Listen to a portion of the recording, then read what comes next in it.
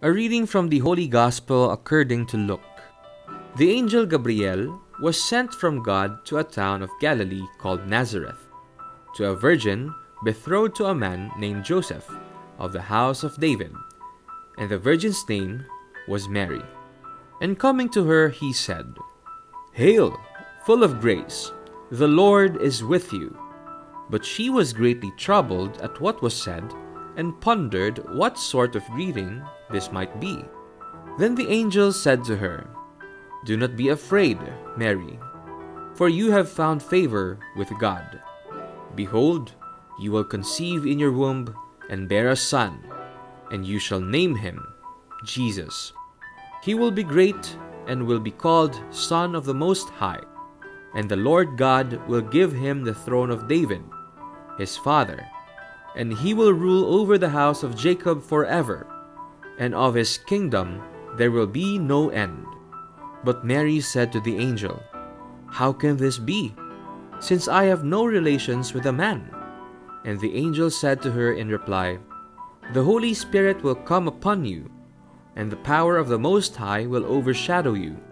Therefore, the child to be born will be called Holy, the Son of God. And behold, Elizabeth, your relative, has also conceived a son in her old age, and this is the 6th month for her, who was called barren.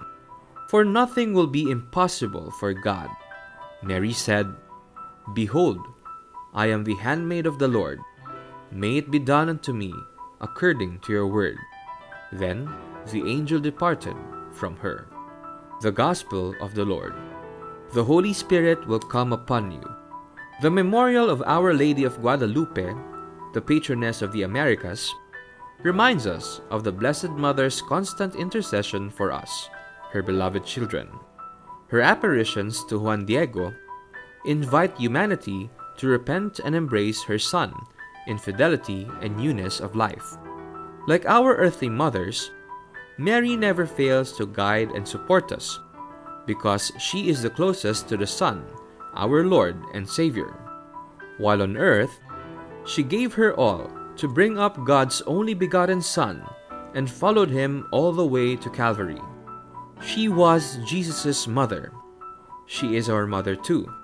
Her life is a shining example of God's graciousness, especially towards humble and lowly people who are most docile and receptive to God's will.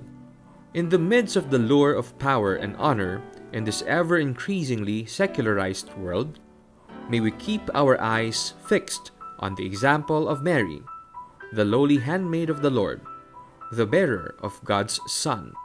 What part does Mary play in your life and relationship with God?